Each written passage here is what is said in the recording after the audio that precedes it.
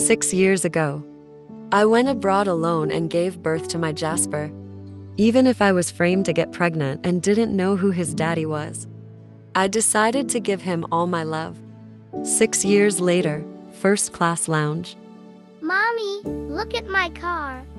Excited, Jasper showed me his mended car that was repaired by himself. My dear, that was very cool. I gave him a light kiss on his cheek. The mobile phone rang, and I saw that it was Carl, the only person whom I trusted except my grandfather.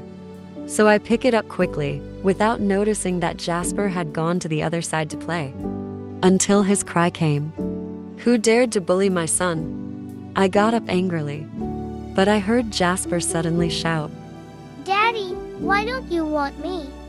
"What kind of thing was this?"